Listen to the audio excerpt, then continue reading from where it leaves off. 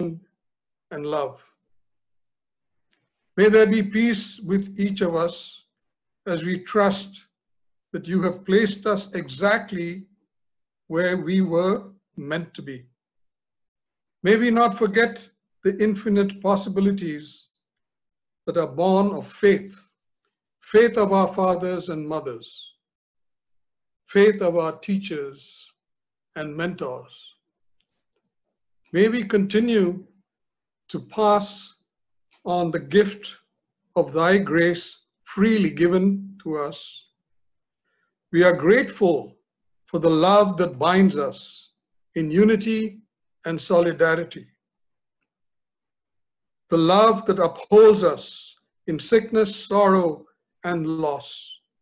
We are grateful that the joy that brings us laughter and the inspiration that brings creativity is still within us. And give us the desire to serve and sacrifice. Give us the desire to dream and make dreams come true. And let your presence and Holy Spirit be ever present this day forth and forevermore. Amen. My friends, fellow alumni, it's hard for me to imagine that we are not here together. But imagination is a very important word. And imagination is what we have as a collective memory and our collective thoughts. And let's take a journey back in time, walk through the college campus, imagine the chapel, the sunken garden. And if you look up, you can see the women's hostel. And if you look to the right, you can see the old assembly hall with so many memories. And then we walk across the street to the abode of the gods, the men's hostel. Each of these memories is precious as we get older. I got a letter from my good friend Albert, who said, "Macha, we're all getting older." He was in shock after our close friend Ajit had taken a bad fall. And he said, "I guess we're getting older." And my classmate Prasad Reddy had passed away as well. But we can have flashbacks that are like supernovas in the sunset, bringing back those joyful memories and energized times. Or it can be a quiet candle burning in the dark with a glow of inner peace and inner joy, a sanctuary within our souls. And so, my friends, as we go through these difficult times, I want to read a poem to close my little talk. I know I was supposed to say a lot of jokes and things like that, but I really couldn't bring myself to do that this time for some reason. But I'm so happy and joyful that we have this moment together. So one of my favorite poems is a favorite poem of Nelson Mandela. It's called Invictus. Out of the night that covers me, black as a pit from pole to pole, I thank whatever gods may be for my unconquerable soul. In the fell clutch of circumstance, I have not winced nor cried aloud. Under the bludgeonings of chance, my head is bloody, but unbowed.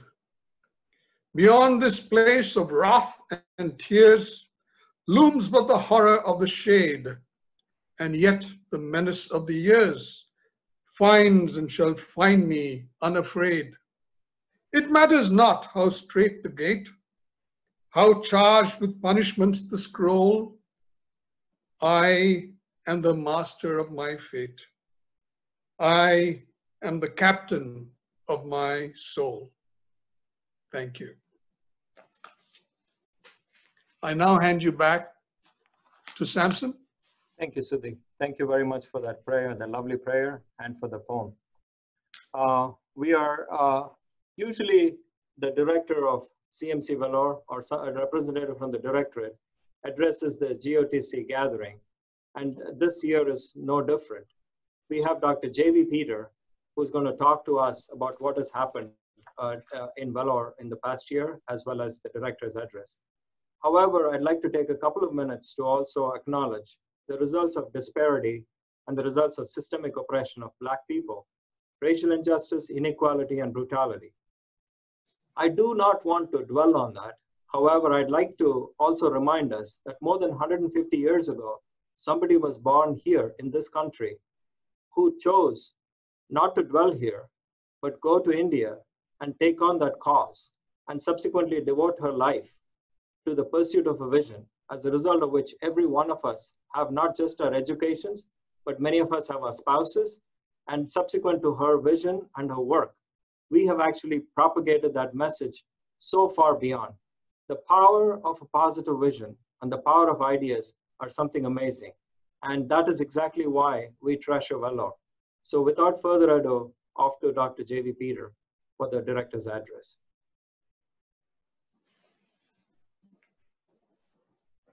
Great to meet you all through this platform.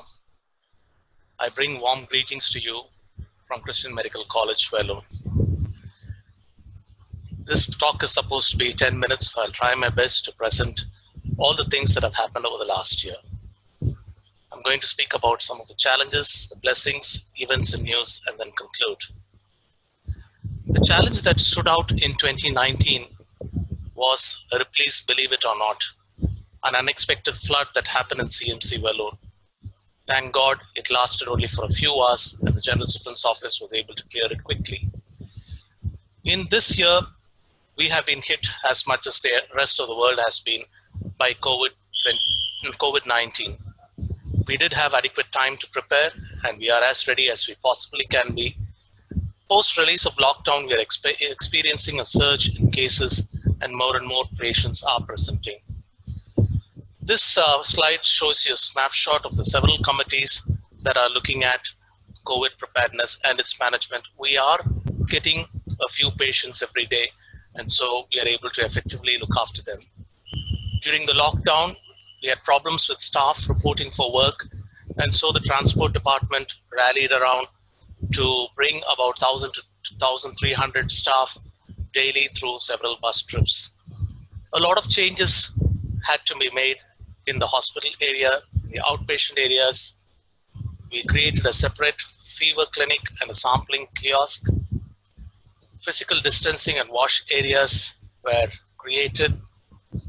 Casualty had to undergo modifications to segregate COVID suspects and non-COVID patients. The M block also was converted to be the COVID block because of the norms that were expected. A new intensive care unit was created with help from the Friends of Vellore globally. We call it the STICO, S-Terrace ICU. And this is a snapshot of the unit as it was ready. And this is the one as it is now being filled with patients. We also had to create separate patient waiting areas with video conferencing facility because relatives of positive patients were not allowed into the main areas. There was also a lot of work done on movement mapping, creating donning and doffing areas, and a lot of work went on by the teams that were looking after this process.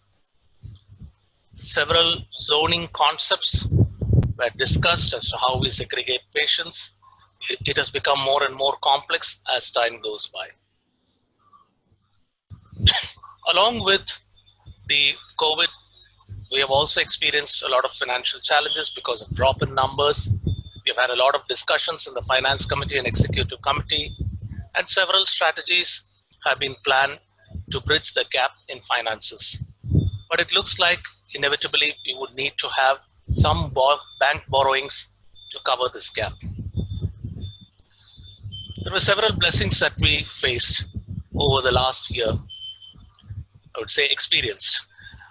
We filed writ petitions in the Supreme Court over the last few months regarding our NEET case. In February, the judgment was reserved and the final judgment of the NEET case came out in April 2020. It is a 108-page judgment which made NEET mandatory for all institutions. But however, they said that NEET will not affect the rights of minority. Despite this, we are very happy to report that the admissions have gone on as usual. We were able to convert the diploma seats to postgraduate seats last year, and there was a significant increase in the number of postgraduate seats compared to last year. This year, the postgraduate admissions is going on, and we were able to admit students with in all categories. Truly, we have experienced the hand of God amidst this. The last year has also been a year of networking with all our friends and alumni in different parts of the world, with people from multiple universities globally, with the central government, the state government. We've also been able to reach out for corporate social responsibility support, and we have had a lot more interactions with the government Vellore Medical College in Vellore. The development office has taken a lot of effort to raise funds, and we were able to raise a record 23 crores in the last financial year. A lot of the gifts have come in kind. We have been able to get face shields, biosuits, N95 masks, mattresses, sanitizers from various companies during this COVID pandemic. These are the main corporate social raising activities, and we are so grateful to our partners for having come forward to partner with CMC in all our activities, ranging from primary care to trauma and high-end diagnostics. We are also pleased to report that with the help of the foundation in the US, we were successful in the ASHA grant in 2018 for a $620,000 mother and child project. And for 2019, we have also been successful for a simulation and skills lab. Amidst all this, we were also blessed to admit the first batch of BSc nursing students in the College of Nursing Chittoor campus. We have also been planning in the Kanigapuram campus a pediatric center as part of phase 2, and we are pleased to report that a lot of progress has been made, and we're looking to some philanthropists to support this entire project.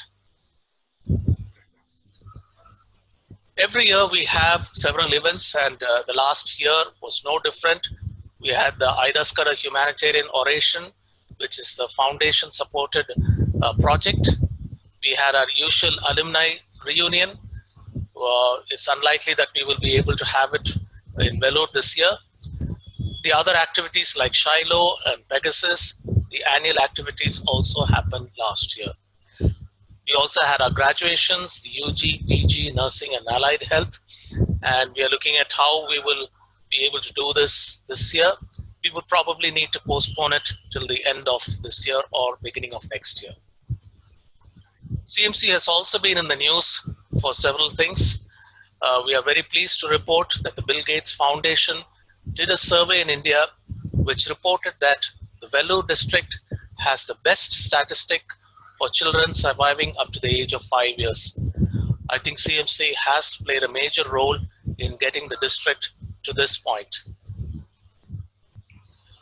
There is also another report which says that CMC is probably one of the cheapest, comparing healthcare with other institutions within India and overseas. During this time of difficulty, CMC has reached out of their comfort zone to look after other people. We have provided food and accommodation to people who come to our institution, and we have also reached out to the areas that we cover in Kaniyambadi block, KV Kuppam block, as well as in Javadi. Not only dry groceries were supplied, LCCU, for example, cooked food for the urban poor who were really struggling during the lockdown period.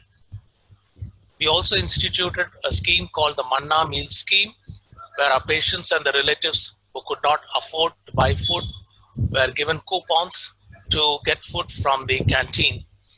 Over 13,000 food coupons have been distributed over the last few weeks.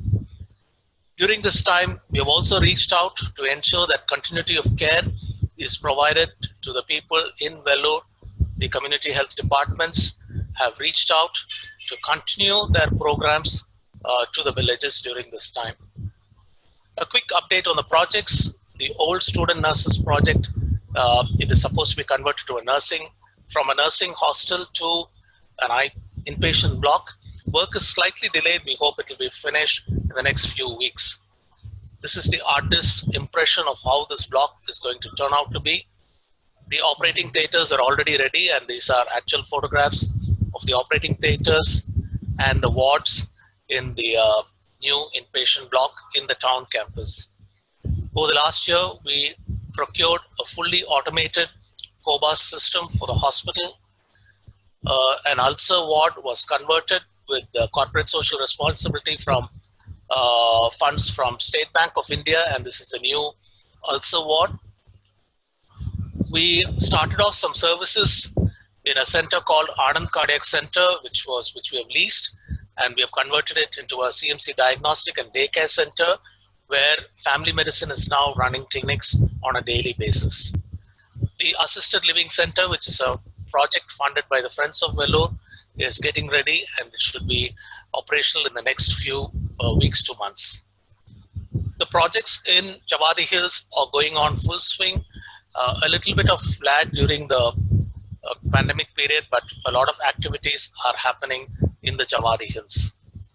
RUSA acquired an autoclave with support from our alumni batches, and the guest house in RUSA is also being modified over the last few months.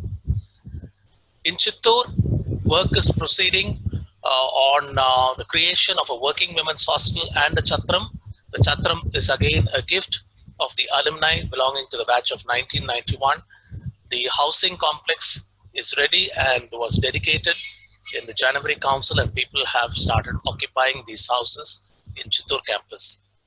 The radiology suite, which is a new addition to the Chittoor campus, will be operational from August.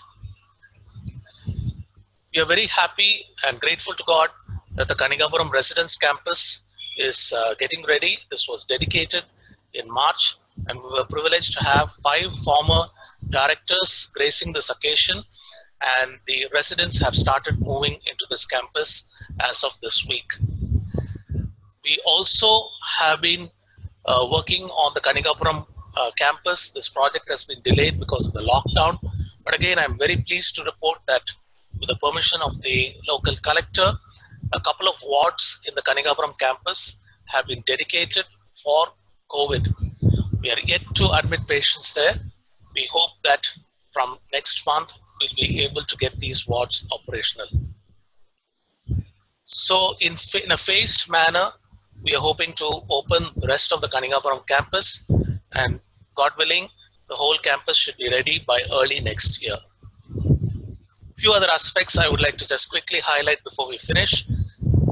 This year is the 150th birth anniversary of our founder, Dr. Aida Scudder. We were hoping to do a lot of activities, but because of this pandemic, it appears that it will be low-key. But I thought I should remind all of us that this is the 150th birth anniversary of our founder. So I want to conclude by saying that all this has been possible because of God's abundant provision and the support of so many well-wishers, friends, alumni, administration, and the committees that have worked together to provide healthcare to the people around. I want to conclude with this song, which is so meaningful at this time. O God, our help in ages past, our hope for years to come, our shelter from the stormy blast, and our eternal home. Thank you, and God bless.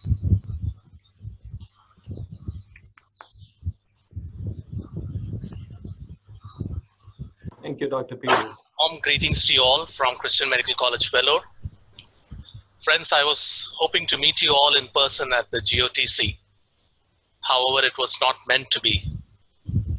Nevertheless, technology allows us to connect even though we are separated by vast distances. I hope that you're all having a good time meeting up with each other, although through an electronic platform.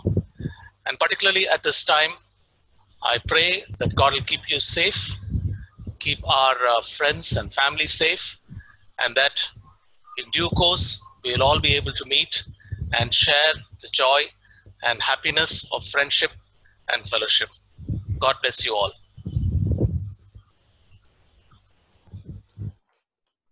Thank you, Dr. Peters, for that wonderful summary of what happened in Vellore and for your faith and the story of faith in Vellore that still continues from the amazing vision of our founder, Dr. Ida Scudder.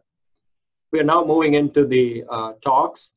You're in for a treat because these are superb, and I just can't wait for you to go ahead and listen to these talks. First is going to be Dr. Priya Balasubramaniam.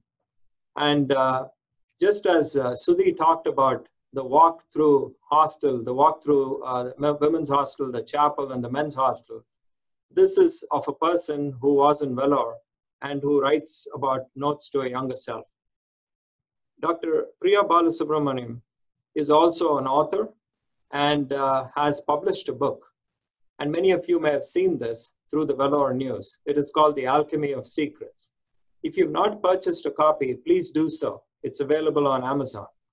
The proceeds from the book, all the author's proceeds, go to support two charitable foundations. One of those is the Distress Fund for Global CMC Alumni, and the other is the Anna University Foundation Trust. So without further ado, off to Dr. Priya Balasubramaniam.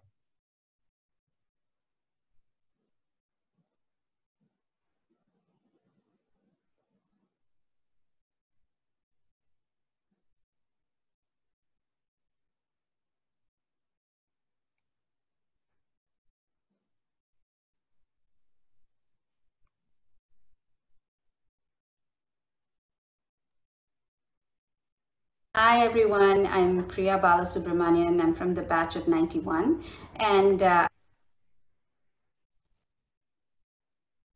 Hi everyone, I'm Priya Balasubramanian. I'm from the batch of 91, and I'm going to read a prose poem for you that I wrote this week.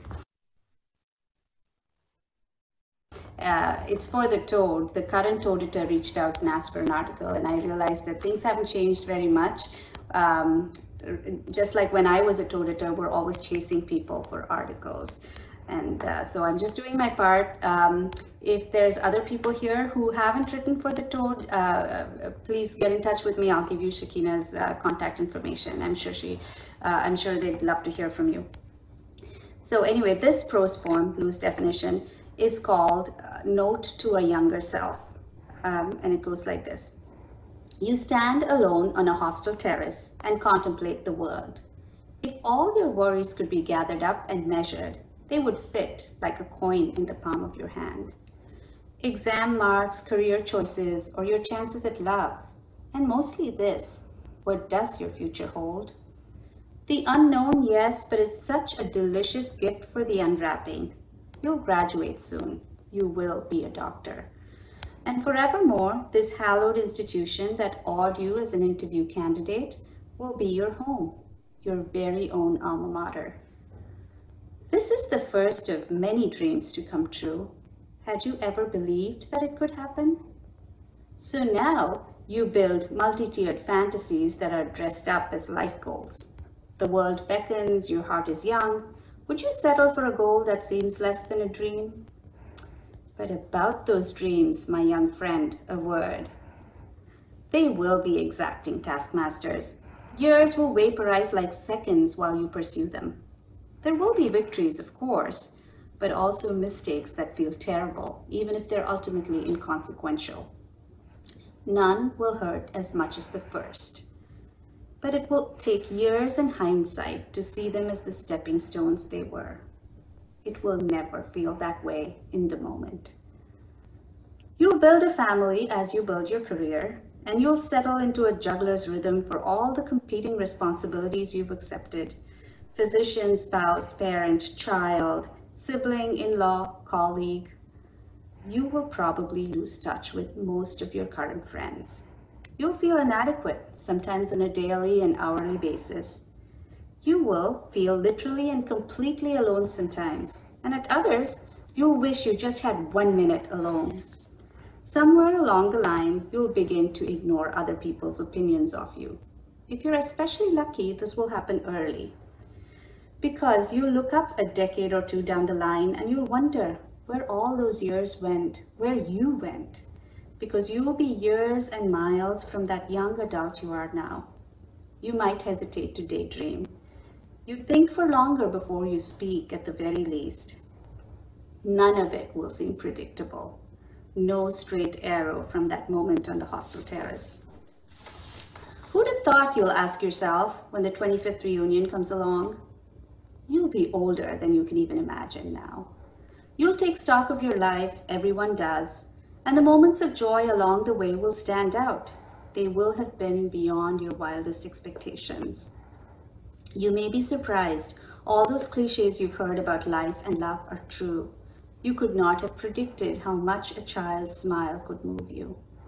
The rest, all those dreams you've chased for years, they matter, yes, but just a bit less. You'll go to reunions, you'll see your friends, the people you've loved and who, despite all the lost years, still love you. It will seem a joy, a quieter one perhaps, but one that means as much as your most ambitious dream come true. That's the end of the poem, and I'd like to dedicate it to the best batch of all, the batch of 91. And if you didn't like any part of the previous 4 minutes, please contact Roshni George, batch of 91. She'll know why. And thank you all for listening. Thank you. Thank you, Priya, for that wonderful, wonderful poem. And it was so amazing. And as you watch the years vaporize in seconds, and also as you're waiting to kind of meet your friends in the breakout room, I'd like to introduce the second speaker. He is from the greatest batch alive, the batch of 1985.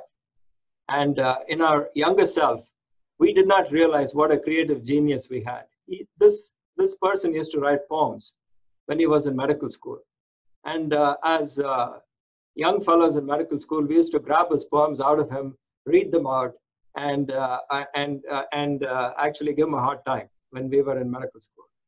Later, as we grew up, some of us, we kind of read other things. We read the poems of David Whyte and other creative writings, and we realized our friend who actually wrote a poem, which he said he's going to go up on a hill and float it down to the girl he loved.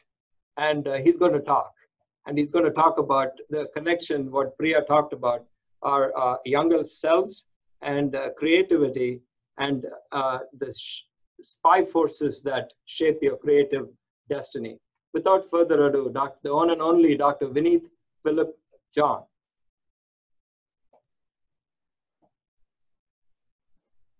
Hello, Global eGOTC Forum. I'm Vineet John, batch of 85.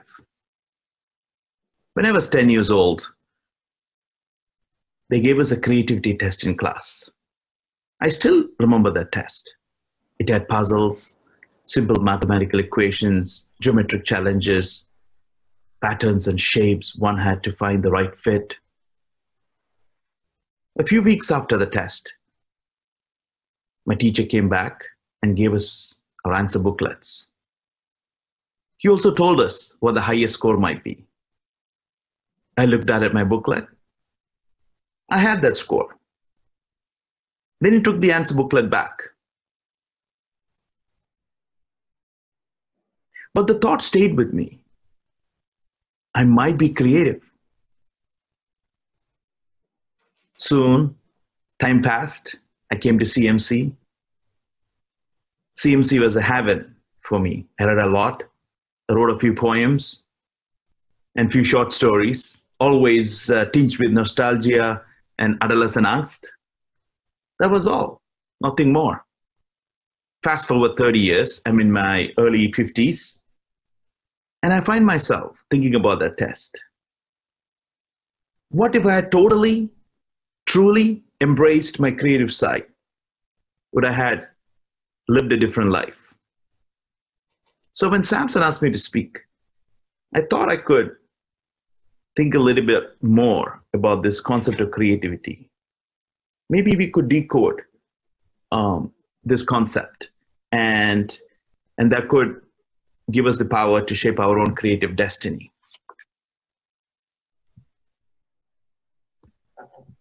There are many, many definitions of creativity. This is one of my favorites. Creativity aspires to come up with a novel, original solution to vexing, complex problems. This picture awes me, humbles me. These cave paintings may be about 20,000 years old, maybe even more. Our ancestors took time to express, to communicate, to build a platform for their creative spark, which was innate in them. The world was much more harsher and dangerous than our world. Despite all this rhetoric, which informs us that creativity is indeed the adaptive skill for the survival of a species, and that being creative helps us to lead much more richer and meaningful lives, we shy away from that talking. We remind ourselves that we have real adult responsibilities. We need to be serious, not playful. We trade our dreams for security as we fear failure, rejection, and ridicule. Also, we think we know that kind of people, the so-called artsy creative types. How do we deconstruct creativity? In 1926, a British academic, Graham Wallas, set out to do exactly that. Though the Wallas model might be kind of dated, I find much relief in its simplicity. Vellore said that our creative process would often go through 4 distinct stages.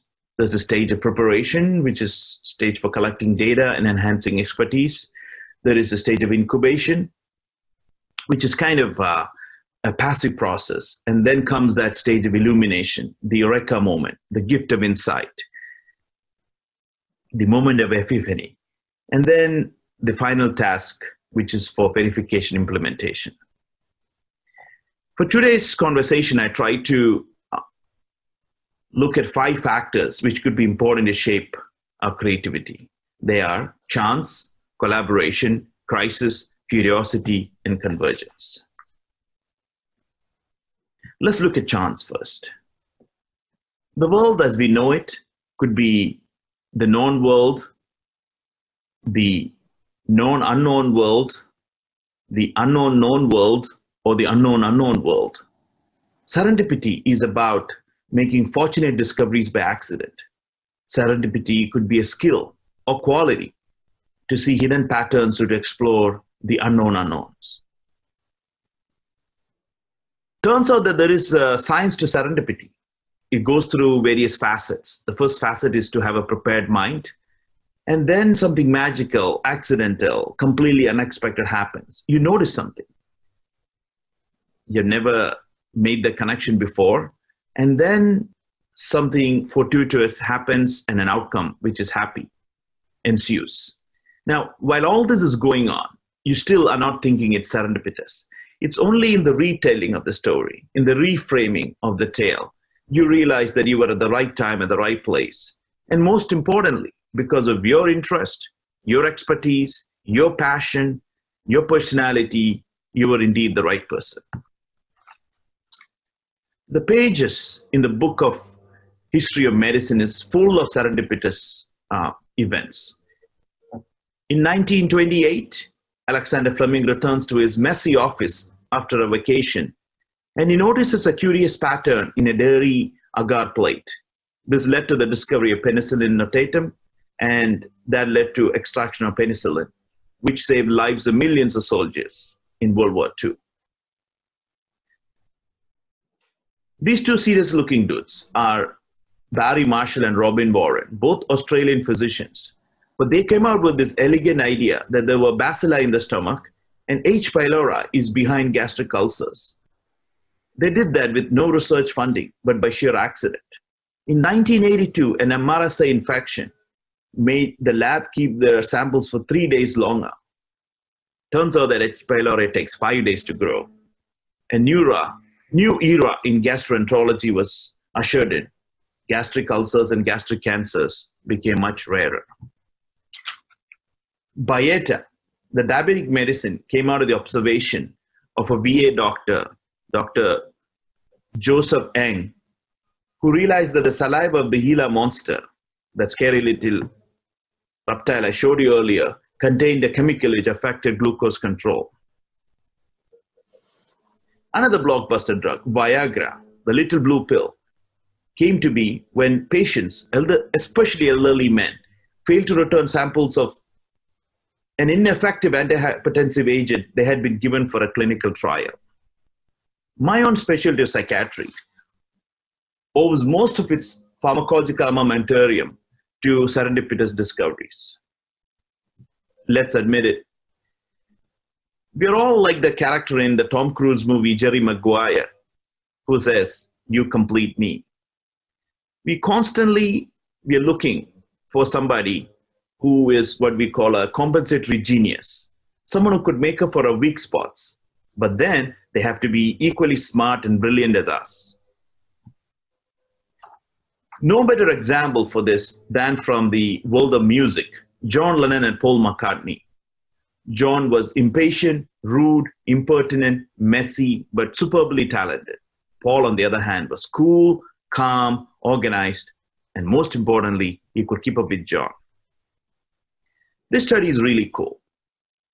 Right now, we are in the midst of social distancing, stay-at-home order, and most of our communication with peers are on the virtual space. This study examined whether physical proximity really mattered in breakthrough creativity. They studied biomedical Harvard researchers between 1993 and 2003, and they geocoded the physical locations of the offices. And they looked at the impact factor of the authors who worked very close together. Looks like that if you worked very close together, you are able to come up with high impact factor journal articles. And if you're further and further away, your journal articles lacked high impact. Curiosity is a third force. It is indeed the fuel for creativity. Curiosity is the basic motivation to learn and explore so as to attain further knowledge and skill. Leonardo da Vinci was known for his curiosity. He was called the most curious among men. Da Vinci wanted to know about everything. He wanted to know about the nature, the intricate details of the human anatomy, mechanics of flying in birds. Part of being curious is about asking the right kind of questions. Here is what happened to this middle manager from an independent coffee company in Seattle. In 1982, he was on a trip to Italy, and he found the coffee culture alluring. There were a whole community around the culture, the baristas, the regular customers. He asked himself, why don't I take it back to the US? You know where the story is going. And the eventual result was the formation of Starbucks, and the man's name is Howard Schultz. Crisis. In 1970, there was an explosion that left the Apollo 13 spacecraft leaking oxygen. 3 astronauts' lives were at stake. The dream of lunar landing was nixed. NASA engineers were directed to create a filtration system utilizing components easily available to the astronauts. They did just that. In the midst of the current crisis, we can find inspiration from NASA's playbook. We should tell ourselves that failure is not an option. And correctly, daily we are hearing of testing breakthroughs which deliver COVID results in minutes. There is such a dazzling display of creativity in designing PPEs and vaccines and other treatments. Crisis is indeed creative. Today, right now, this very moment, COVID pandemic has brought the world to its knees. Our traditional knowledge has failed to mount a satisfactory response. Globally, around 413,000 human lives have been lost. There is a term in complexity science. It's called Medici effect. Medici effect refers to the time in history where there is confluence of ideas, culture, and thought. It is when diverse industries, disciplines meld, intersect, clash, and cross-pollinate, and then novel insights emerge because of their convergence. Breakthrough ideas occur when we are able to transport concepts from one field to a new, unfamiliar territory. Creativity that way occurs not at the center, like we see here, but very much in the periphery, in novel intersections of different disciplines. Convergence medicine may be our hope against COVID. It will foster mutual learning, innovative collaborations, and create transdisciplinary knowledge to solve complex and cataclysmic problems. How do we decode creativity? We have to connect the dots and be prepared for serendipity in our lives. We should make time for daydreaming. We should be in the lookout for our creative partner. Even when we are in crisis, let that inspire us to be more creative. Constantly be curious, asking the right question. And if possible, place ourselves at the intersection of fields to innovate. We should start doing more of what we love and less of what we hate. Thank you, eGOTC.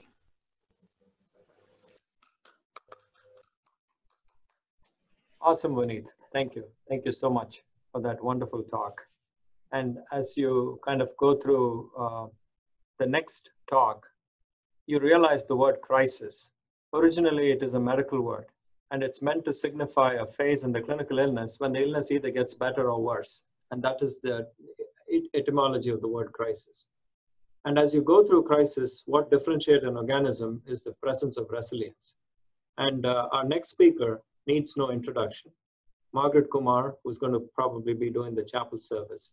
And she's going to self-introduce herself. And she's got a very, very nice talk, a very personal talk on resilience. Mabel, can you play that? Greetings. My name is Margaret Kumar, and I'm a College of Nursing graduate of 1963. And it's my pleasure to talk to you today about a subject that's pretty close to my heart. And I've entitled it Resilience, Living in the Moment. We all know that resilience is important for living a meaningful life. It's pretty obvious. But what really is resilience? Is it something that just some few fortunate people have, or can anyone become resilient?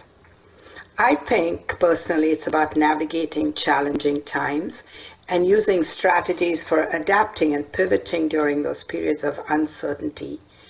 But mainly it's about providing inspiration both to ourselves and to others to go forward. And why is resilience important? Especially in these times, we've heard so much about the times we're living in. And if we are resilient, we will be able to face and overcome and even become personally strengthened by the challenges and problems that we face. Resilience doesn't make the problems go away. It doesn't resolve problems. It just helps us to cope and adjust and stay on our feet. The concept of resilience has been studied since 1970, in the early 1970s, specifically by one contemporary and very impactful social researcher by the name of Dr. Brené Brown. I'm sure you've heard her on various TED Talks. She speaks and writes extensively on this topic, and I would highly recommend you looking into her books to learn about resilience. In one of her books, The Gifts of Imperfection, she defines resilience as the ability to overcome adversity, and she lists several major protective factors that research shows makes people resilient. These include having good problem-solving skills, seeking help from others, believing in our own ability to cope, and perhaps most importantly, being connected to and supported by other people, such as family and friends. And to these traits, Dr. Brown adds spirituality, compassion, courage, and the ability to be vulnerable. She strongly believes that if we understand and embrace our own pain through adversity, then we'll be able to have compassion for others' pain. And that's a key element to live a very meaningful life, what she calls wholehearted living. And these abilities may be natural for some people, but they can be learned and cultivated by others as well. Now, there are many definitions for resilience, but my favorite one is resilience is the self-righting tendencies of a person, both the capacity to be bent without breaking and the capacity, once bent, to be able to spring back. We often hear the word bounce back in relation to being resilient. I really don't think we can ever bounce back to where before it happened. But we can get to a place where we can live a meaningful, integrated life while we gradually adjust to what becomes our new normal. And when lived through the suffering and death of my dear husband, Surendra Kumar, who was a 1960 CMC graduate, I understand what resilience means as you go through that really tough time. When you come out at the other end, this is what I faced. There's no room for regrets, even though there's extreme grief. There's no room for whining and complaining when there's deep gratitude for the years that we had together. There's no room for envy and anger when there's hope to see each other again because of what we believe. We bounce back, but we bounce back to a different place. And what helped me more than anything else is what I've been teaching in nursing for the last 40 years about how we live in 3 different circles. One is a circle of control. Our circle of control isn't even that big. I mean, what do we actually have control over? Maybe our reactions, maybe what we say, but even that, sometimes things come out of our mouth and we don't even realize we've said it. Our circle of control is so small, and yet we spend inordinate amounts of time and energy and money and resources on our circle of no control, which is as big as the universe. There is absolutely nothing we truly can control. How we feel, what other people think or say or do, what happens in the world, the weather. There's so many things. We can't even control our toddlers. But as we say, we spend so much time worrying about those things we can't control because I think we're wired to be control freaks. However, there's another circle. It's called a circle of influence. And I think each of us are surrounded by this circle of influence that can be as big or as small as we want it to be. It can be as positive or as negative as we want it to be.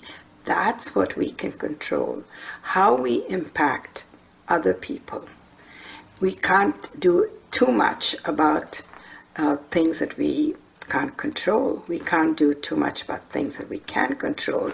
As the baseball player Mickey Rivers said, I'm not going to worry about things I can't control because I can't control them. So there's no point worrying about them. And I'm not going to worry about things I can control because I can control them. And there's no point worrying about them. I cannot tell you how much that helped me when I was going through my adversity to realize all I can do is to live a life that is impactful. And, in 1996, during the Olympics, there was a sportscaster called Charlie Jones, and he spoke to a number of the Olympic rowers. And every time he asked them a question about, things that were outside their control, like the weather or their opponents, or what might go wrong, or what their weaknesses were, they would always respond with this one little phrase: "That's outside my boat." By refusing to focus on anything other than what they could control in their boat. They brought all their resources to bear on their control, their physiology, their mental maps, and their own preparation and how they prepared for the Olympics. And so I think if we focus much of our lives on our circle of influence, we will come out at the other end of truly resilient people. So in my experience, here are a few short takeaways that might help. Number one, we need to stop comparing ourselves with other people. There will always be people who do things better than us or do things worse than us. And if we play the comparison game, we're going to run into too many opponents that we cannot defeat. The other thing is, stop mentally putting ourselves down. We can't develop high esteem if we repeat negative responses about ourselves and our abilities, and whether we're speaking about our appearance, our career, our relationships, our financial situation, any other aspects of our lives. We need to stop being negative about it, but also avoid hubris and narcissism about ourselves. That is so unattractive. The other thing we can do is start to give more, not just financially, because many of us are in a position to help. And it may seem odd that giving to others helps us get through our own problems.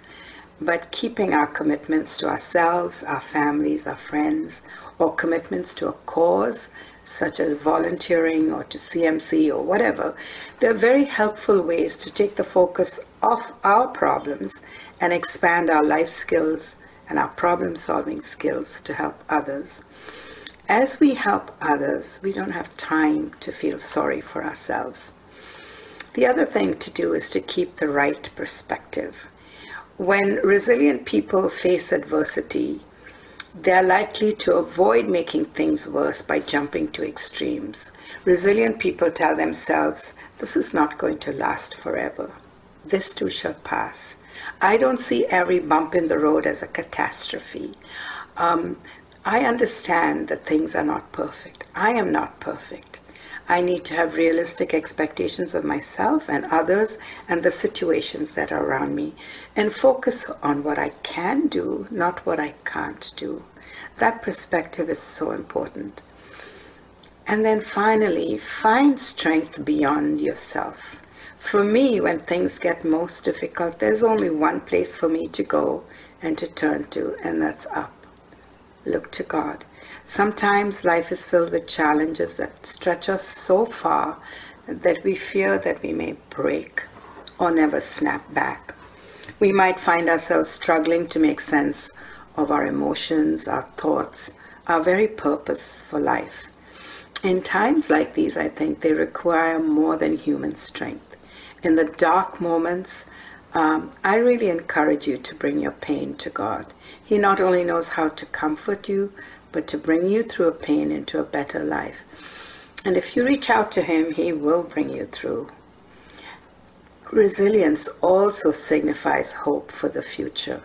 This means we have established a philosophical framework that says, all my personal experiences can be interpreted with meaning and hope, even in life's hopeless moments. So I strive to live an integrated life. I recognize that I must focus on God's love for me, and it's not something I can do alone. I am so grateful to my friends, especially my CMC colleagues who have reached out to me. God meant for us to live in community, connected to one another, drawing strength and encouragement from one another. And this can only be done if we're vulnerable enough to reach out and share your suffering with others. And then you get the courage then to reach out and show compassion to somebody else. Ultimately, personally, my resilience is built on my connectedness to Jesus Christ, who gives me purpose and meaning, and who's the greatest protective factor of my resilience in spite of my own human maladaptive tendencies. So I encourage you, live in that circle of influence.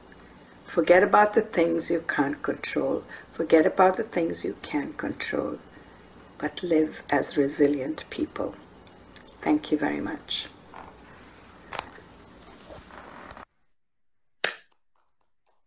Margaret, thank you so much for that wonderful talk. And I feel like we've already had the chapel service. Thank you again for that wonderful. The circle of control, the circle of no control, the bumps in the road, that is specifically the area, because we are, I think it is the opposite, because our circle of control is now reduced to the size of the virus. Everything else is beyond our control. That is exactly what this pandemic has taught us. And for those of you who joined now, please be aware that this program is being recorded. We're up to about 126 participants at this point in time, and there are probably lots more people watching. And we went through the talk by Dr. J.V. Peter, addressing where CMC has been and all the things that happened in the last year and his hope for the future. Dr. Priya Balasubramaniam spoke about notes to a younger self. Vineet talked about creativity, and Dr. Kumar talked about resilience. And as you look at the circle of control and the circle of no control, I also am pressed to recognize the healthcare workers. Many of you have been in the forefront of the fight against COVID, and lots of you have we've lost people from Vellore who made the ultimate sacrifice. We've also lost friends, we've lost family members, we've lost patients. And for all of that, especially as we go through that, may God give us the strength to be able to both sustain ourselves, be resilient, and also march back towards success. And we do hope in a better tomorrow. And with that, the last person on the talk is going to give us a talk, which is going to talk about your circle of control. How do you enhance that circle of control? And when you get that bump on the road, what do you do about the bump on the road so that you don't feel those bumps? And the person who's going to do that is Dr. Alok Kalia. He's from the batch of 1967. He lives here in sunny Texas and in Houston, and he's going to take us into that next spot. This is an awesome talk, one of the best talks I've ever seen on meditation. And I promise you, we actually have been sent to multiple seminars to meditate and to do these things. I've not had a presentation of this caliber. So enjoy. Greetings, friends. I'm calling this presentation The Case for Meditation. I have meditated on and off for the past 20 years, and with the pandemic, more on than off, and I'm in good company. Michael Jordan, Derek Jeter, Kobe Bryant, they all meditate. Why? What can meditation do for you and me? Many things. Today I'm going to focus on 3 benefits of meditation that I strive for and occasionally, briefly achieve. First, meditation trains the mind to abide calmly in the present moment. Let me repeat. Meditation trains the mind to abide calmly in the present moment. These are stressful times. Think of life as a horse-drawn cart that is always moving forward, day after day after day, clip-clop, clip-clop. You cannot stop the cart of life. Imagine that there is a piece of gum stuck to the edge of one of the wheels of that cart. The cart is moving forward. Is the gum moving forward in harmony with the cart? Not at all. As the wheel rolls, the gum is going back and up and forward and down and back and up and forward and down and back and up and forward and down. The stressed out mind is like that. It's like that piece of gum. It keeps spinning back to the same thoughts over and over and over again. It runs around in circles. It cannot focus. It is too tired to enjoy life. Have any of you been there? I have. Now, pick up that piece of gum and stick it to the center of that wheel. Now it's moving in a straight line. It's still going round and round. It is seeing everything, observing everything. It is experiencing every bump and pothole that the cart of life goes over. But it is not distracted. It is focused. It is moving ever forward. It is in harmony with life. Meditation centers the gum. It helps the mind break out of those repetitive circular thoughts about things that we cannot control. And in doing so, it lowers the stress level. Talking of the stress level, we inherited our stress response, the so-called fight or flight response, from our cave-dwelling ancestors. And I'm sure that our ancestors, just like us, stressed about emotional issues. But the fight or flight response appears to be designed primarily to react to physical danger. We don't face too many physical threats these days, so we should have no stress at all. But we feel more stressed than ever. It's because our stress response machinery, which is alive and well, responds to real or imagined mental and emotional threats in exactly the same way that it responds to physical threats. And our emotional threats have far outstripped any physical threats. Why is that? Well, on the average, we are living much, much longer and more comfortably than our distant ancestors. But the comforts and safety that lead us to expect a long life come with a catch: goals and expectations for the future. Now that we have so much, we want more.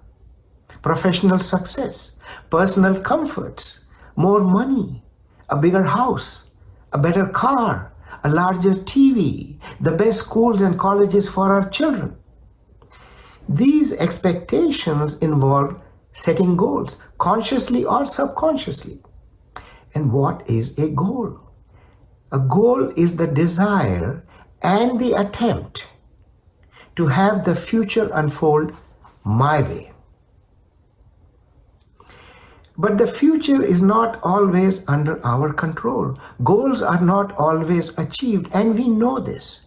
And if the goal is important to us, this can lead to apprehension, the fear of failure.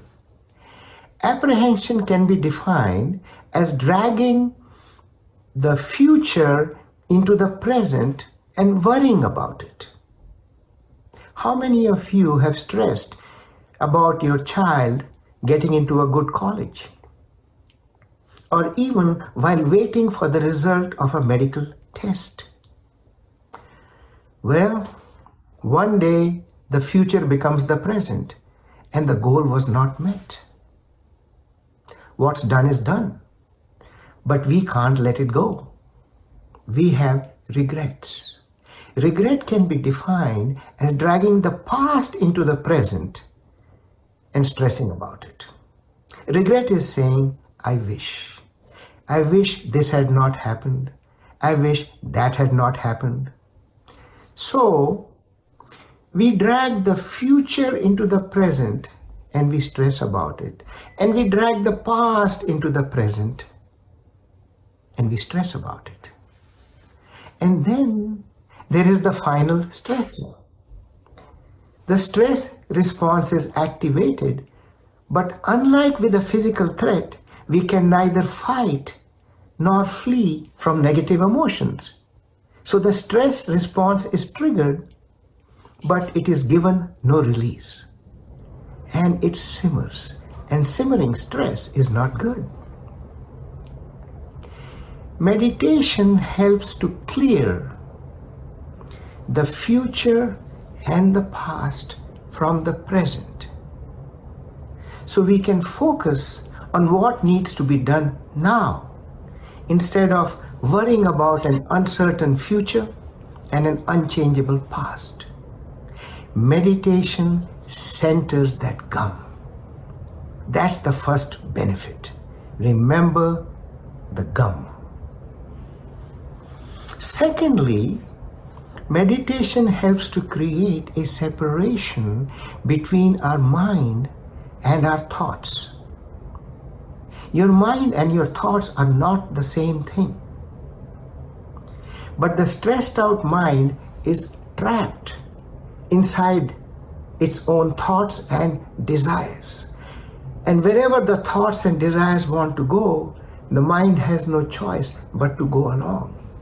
So if the thought arises, let's have some chocolate cake, the trapped mind is dragged along.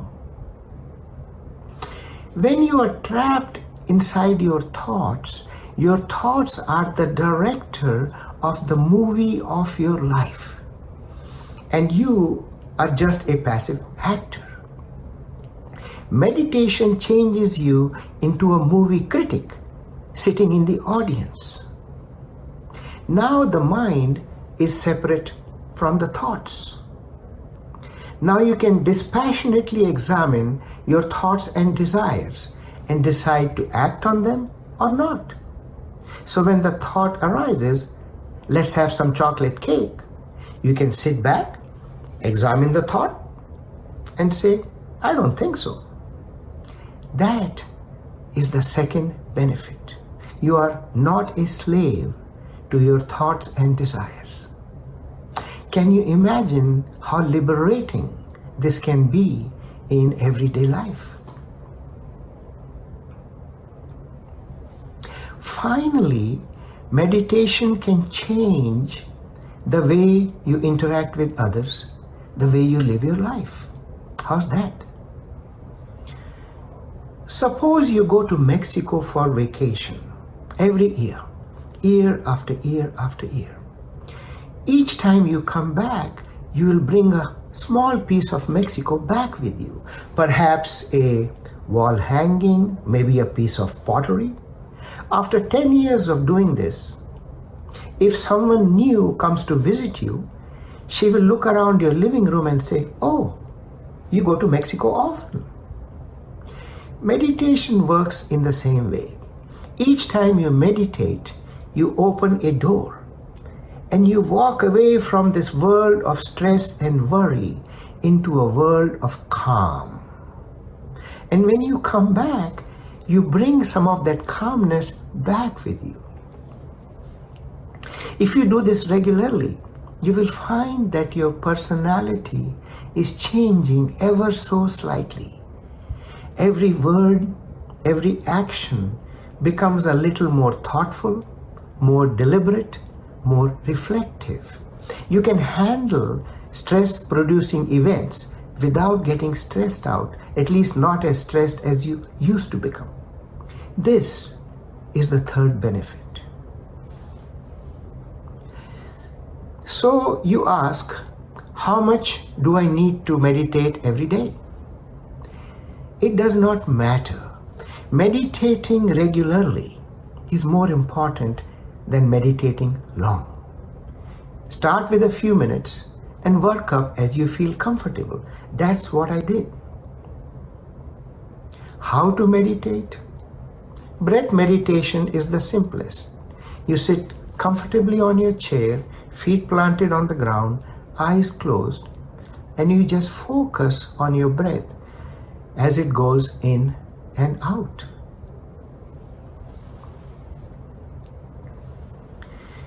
If you want to learn more about meditation, let me suggest a few resources. First is a book. It's called 10% with the percent sign, 10% Happier. It's written by Dan Harris.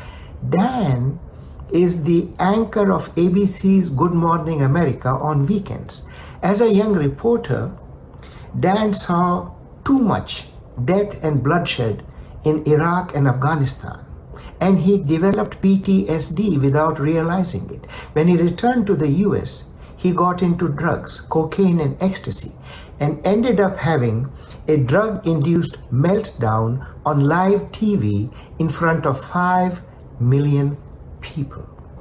This book is about Dan's journey into meditation. It's a great resource. I recommend it. And then there are a couple of apps that I find myself using. The first is called 10% Happier, just like the book. It's a great resource for the beginning meditator. Try it out. Another app that I use almost every day is called Calm, C-A-L-M. It's good for meditation, and if you have insomnia, as I sometimes do, Calm has dozens of stories that help me drift off to sleep. It helps. So to summarize, we can fight or flee from physical danger, but we cannot run away from negative emotions because these exist within our own mind. So the solutions also have to address the mind. And one of these solutions is meditation. And meditation has made me a little bit happier. Thank you.